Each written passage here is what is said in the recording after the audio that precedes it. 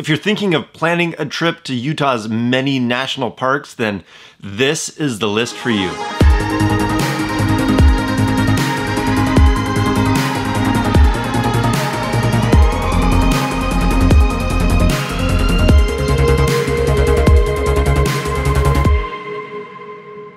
How's it going? Welcome to the Campendium YouTube channel, where it's our hope and our goal to provide you with the resources and the information to get out there and camp. And today we're looking at Utah's mighty 5 national parks. They have Arches National Parks, they have Canyonlands, they have Capitol Reef, they have Bryce Canyon and Zion National Park, and a lot of areas in between that are definitely worth exploring. And I think it's safe to say that the Moab area is one of the most popular of all these areas to go to. There's just so much packed into that area.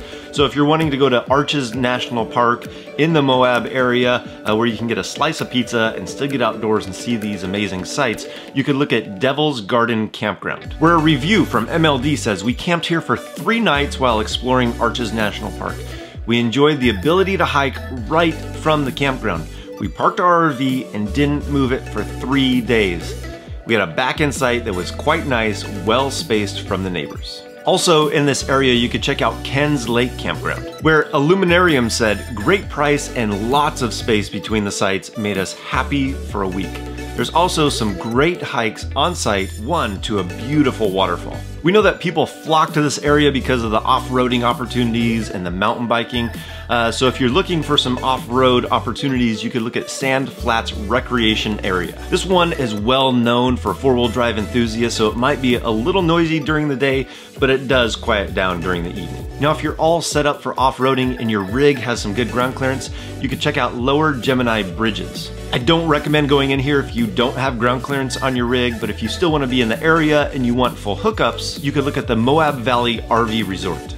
With all the boondocking opportunities around, sometimes it's nice to hit a full hookup RV place so you can empty your tanks and reload to head back out there. Canyonlands is our next national park, and it shares Moab as its hub, but it definitely comes with its own flavor and own experiences for its national park. So the first place that we're gonna look at for this area that you can camp at is Potash Road, where Kaylee B said, "This place was amazing. You have a great view of the Colorado River in the backside of Canyonlands, with the beautiful views for a quiet and clean place to camp." Next on our list is Dead Horse Point State Park. The Journeying Jackson said, "We found 1 night available and we took it. This place is amazing. This place is an amazing park and one of the most beautiful parts of the country.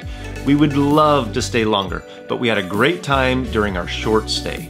The next national park in the Mighty 5 is Capitol Reef National Park.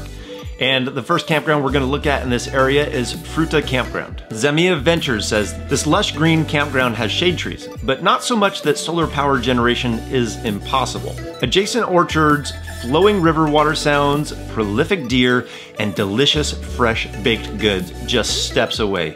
We loved it." It's also perfectly located to explore the hiker's paradise that is Capitol Reef National Park, with several trails. If you can't get in there, you could look at Capitol Reef Overflow. Some of the titles to the reviews say, "Beautiful and close to Capitol Reef. Free, beautiful, just a little bumpy." The road apparently can be a little rough getting in there. Now, if you're looking for something a little less busy, then maybe Bryce Canyon might be more of your style. And the North Campground at Bryce Canyon is an excellent option. One review said, "This is a nice campground and is a great way to see Bryce Canyon.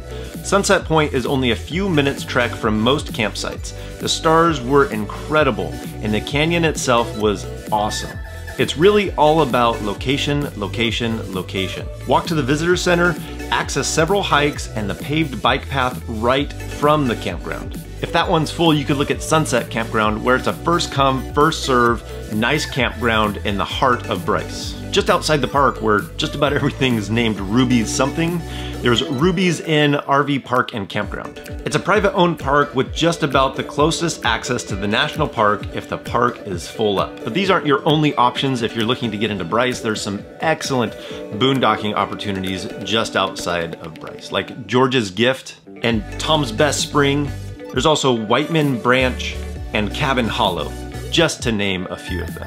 Now to finish off the Mighty 5 is Zion National Park, and it is definitely a must-see. That's why we did a whole video just on Zion. We have a whole article just on Zion National Park. But it's worth mentioning a few of them, so we could look at South Campground, which is officially in the national park, along with Watchman, if you want that in the Zion National Park experience.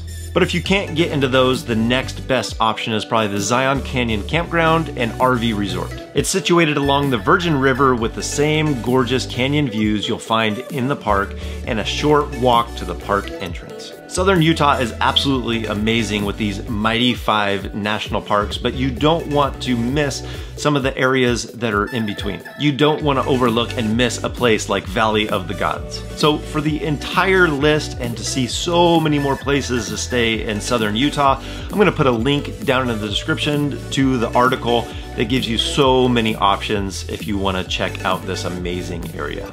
Also in the description, I'll put a link to each of the places that we talked about in here, so you just press the link and it'll take you right to the Campendium page for all the details and all the reviews so that you can get as much information to plan your trip to this national park haven. I don't know what else to call it. There's a lot to see in the area. So I think that's gonna do it for today. If you like this video, give it a thumbs up, hit that subscribe button if you wanna see more videos, and remember to get out there, to stay safe, and keep exploring. We'll see you in the next video.